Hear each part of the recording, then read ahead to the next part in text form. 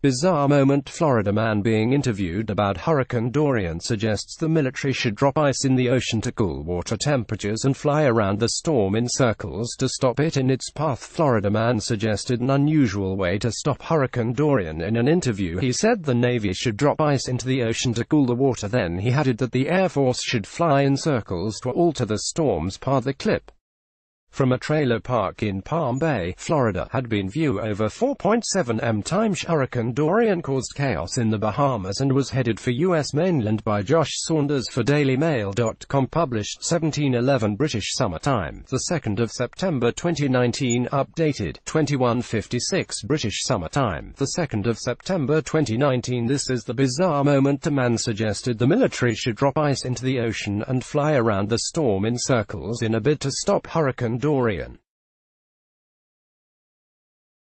The unnamed male unveiled his plan during an interview in Palm Bay, Florida, where he complained about little action being taken to physically combat the storms. "We know it's getting worse," the Tommy Bahama-clad man told a reporter from Florida Today, before elaborating on one solution he came up with. Becoming increasingly frustrated, he looked directly into the camera and delivered his plan to solve the problem.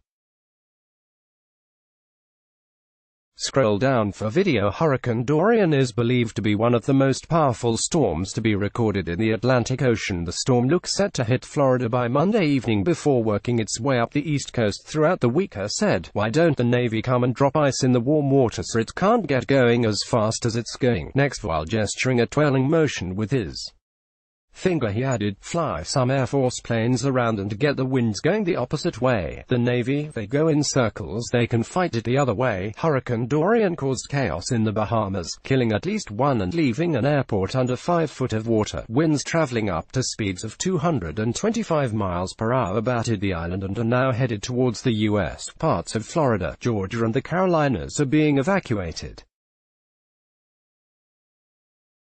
The hurricane is believed to be one of the most powerful storms to be recorded in the Atlantic Ocean. Since hitting the Bahamas, it has been downgraded to a Category 4 storm and is currently reported to be at a standstill.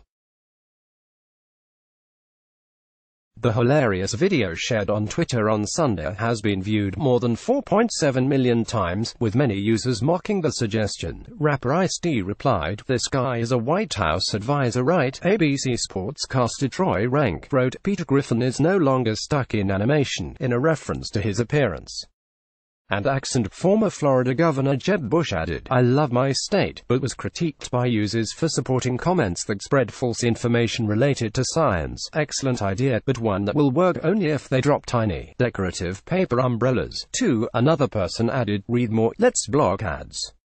Why?